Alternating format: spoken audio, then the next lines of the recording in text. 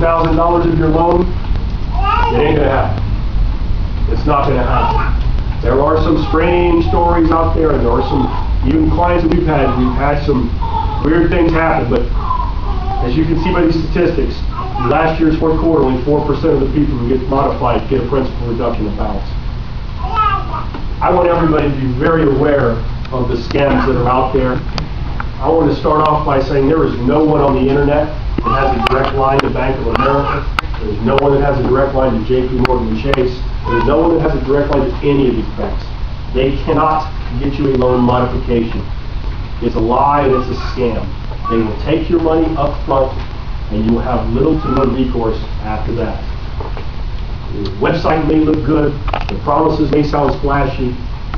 If it's just some company doing business out of Ohio over the internet, and you send them $2,000 because they promise you that they're going to reduce your interest rate to 2%, it will not save you when it comes time to be foreclosed upon.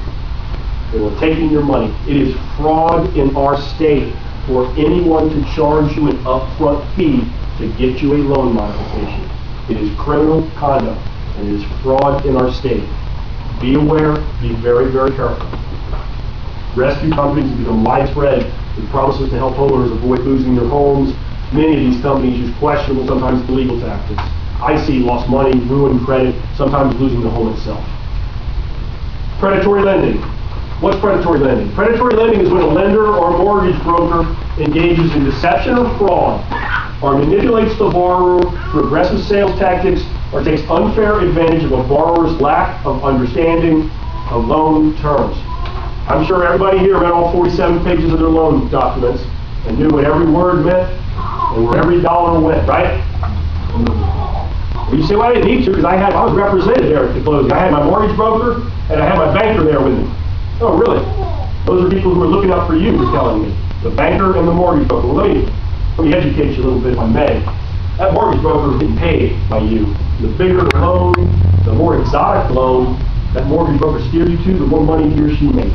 And the bank back then, this is what the bank did. Listen, we don't care what happens. Write down a number. Tell us how much you made.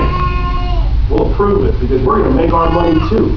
And you know how we're going to make it? We're going to make it by taking the loan in, but we're going to turn around. We're going to bundle that loan up with a bunch of other loans. We're going to sell it like stock. We're going to sell it to Freddie Mac and Fannie Mae, all the big companies, everybody. We're going to sell this out. So we don't even care if the person that we just wrote a loan for can afford to make payments or not. Because it's not going to be our loan as soon as we get it. We're going to sell it to somebody else. We'll make it their problem. So you went to a closing, and you had two parties who were making money off of you. Making money off you, the bigger the loan was, the more money they made. And you expected them to look after your financial well-being when it came time to find this piece of property.